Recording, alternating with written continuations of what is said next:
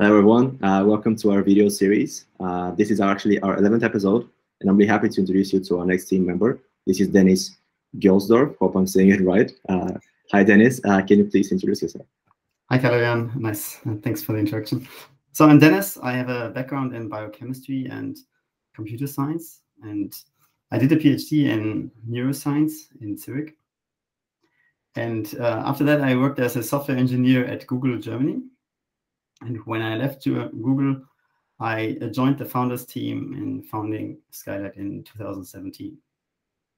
Okay, so you're one of the founding members. Can you tell me a little bit about the current projects that you're working on at Scailyte?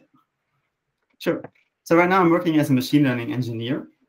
I'm sort of working in the machine room of Scailyte, trying to improve the core algorithms behind our Sky Vision pipeline, making sure that we stay competitive in finding biomarkers in single cell data. Great. So can you tell me, I know you've been at the company for a long time, you're one of the founding members. Can you tell me a little bit about the successes or something you're proud of? I think the biggest success is actually that we're still talking here, because as a founder, you never expect to be there in this company 4 years later.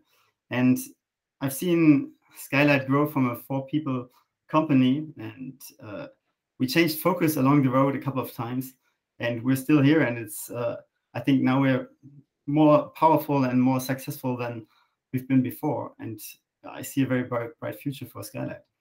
And overall, I'm really proud to having been part of this whole exciting ride. Great. So moving on to the next question, what is the best thing about working at Scailyte? What would you say is the best thing? Well, so just phrasing a single thing might be difficult. So I'll try to answer this in a very long question. So I'm working in a very talented and motivated team, and we are solving or working on mind-challenging topics that are really very interesting to me as well. And finally, these topics will or might have an impact on people's lives and actually changing something in the way diseases might be diagnosed in the future. And I mean, what else can you ask for? Right? So moving on to the final thing, how do you see the future of Scailyte, maybe from your perspective, and how the company is growing as well? I mean, up to now for Scailyte, we've been mostly limited by the amount of data that we have available. Like, we have a pipeline for discovering biomarkers, and we will throw this pipeline at every data that we find, and sort of we're only limited by this acquisition of data. And the more data we get hold of, the more biomarkers we can also find. We may not always find a biomarker, but we have a pretty good success rate up to now. So if we continue like this, then I think Scailyte will discover more and more biomarkers, having an even bigger impact on the detectability of diseases in the future.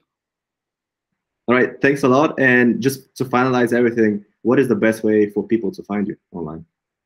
Okay, so you can surely contact me on LinkedIn, and otherwise we have a contact form on our webpage, and I'm sure if you direct a question to me, people will find me inside the company.